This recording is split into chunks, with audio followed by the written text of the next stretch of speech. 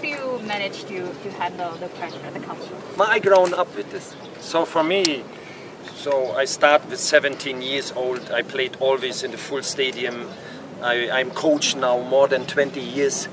So I know the pressure. I know the pressure from the media. I know the pressure from the fans, from the players, sometimes also from everybody.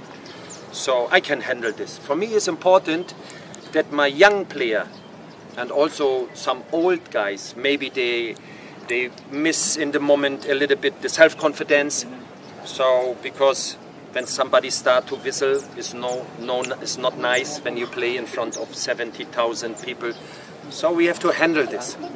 And to work on this from the mental side, you need personality, because it's nice when they support you, so many people. And so I like always the pressure. I miss the pressure now also. And because that means that you have to do something.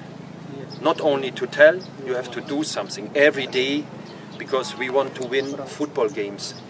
And so we have a plan, we know what we have to do, and I think the player, it's important, they follow you.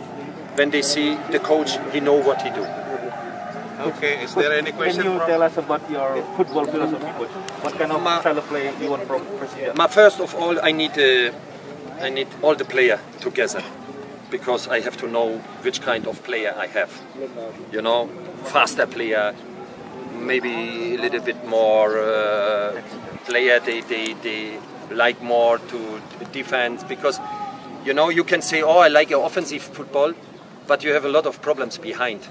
You know, you can get counter attacks also against you. You get a lot of goals.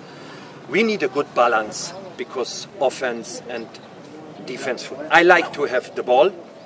I like to have ball possession, but I have to see also in every training how we handle the ball.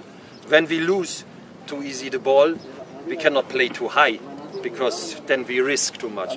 When we are cool with the ball, of course, you can play also a little bit higher. You don't lose so often the ball. You don't risk. You get a goal. So I will figure it out, because I have my philosophy inside, but I have to see also the quality from the team, because in the end they have to feel good on the pitch. And that's why it's important that we find a good balance, because offense and defense football. I like goals. I like to have good actions when the fans are in the stadium.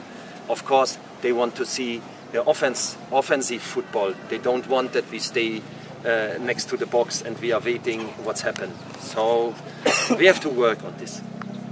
Okay.